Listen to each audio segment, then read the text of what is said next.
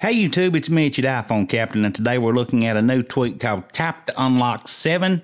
And as you can see down here at the bottom, I have a little button down there. It's got knock knock written in the middle of it. You see it? I hope you guys can see that.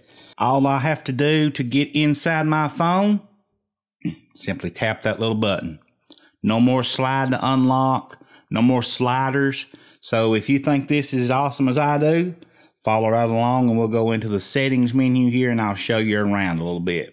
When we get in the settings menu here, you see you've got your enable switch and you have a respring button. Of course, you're going to have to respring if you change anything, so keep that in mind.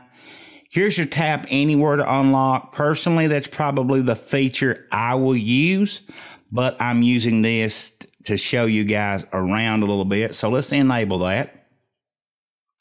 And you can hide the little chevrons, and we'll turn that on as well. And right here, guys, is something that you can do. If you want to put a picture of some kind for your tap to unlock spot, say you want to put a little small picture of yourself, a headshot or something, I don't know, your girlfriend, your dog. I'm just throwing out examples.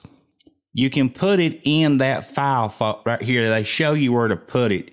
The folder that it goes in: library, application, support, tap to unlock contents. You just follow that along with iFile, or use something like iPhone Box or iExplorer or anything like that to SH into your phone, and you can add that in there and respring, and you'll have the photo on there. But you can do some modifications to it without having to go inside the phone. You can add and remove border. You can increase and decrease the width and the height of the button. And you can change the text that's in there, which you done saw. I had put knock knock in there. It comes with tap to unlock written in there. You can change the hex color, but you're going to have to know the little code. So you're probably going to have to get on Google to find out what your favorite hex code color is.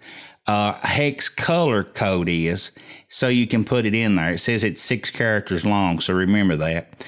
You can increase and decrease the opacity. Just overall, guys, it's a really awesome tweak, and you can get it for 99 cents, so it's not that expensive.